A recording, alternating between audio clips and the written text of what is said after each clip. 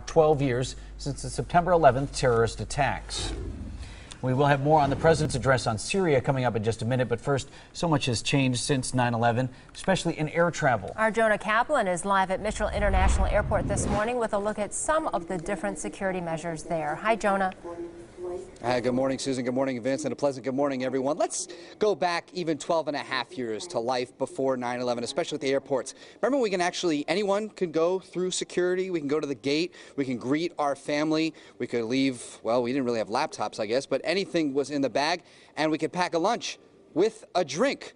So is it time to perhaps revert back to pre-9/11 security, especially now that we've been 12 years since 9/11? Well, a new program called Expedited Security, the pre-screen, is coming to MKE, and we wanted to ask you, the traveler, what you thought about that. Here's how it works. Think of it as a three-way partnership between the airlines, the government, and you.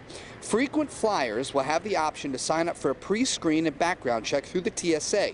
So when you're at the airport, if you've been approved, you could keep your shoes on, your belt on, keep the laptop in the bag. And again, we ask you, the traveler, is this a good idea? I like it the way it is, and you know, it's a little inconvenient, but I think they're on the right page, and it's doing what it's supposed to do. Making travel quicker is always a good idea, but at the risk of security, it's worth the extra time to go through taking your shoes off and going through the different security checks just to make sure that everything is secure, especially in our world today. The TSA says the pre-screen program should roll into MKE and more than 40 other airports by the end of the year. Later on Daybreak, why 9/11 has also had a huge impact on our wallets when it comes to travel, and this has nothing to do with security.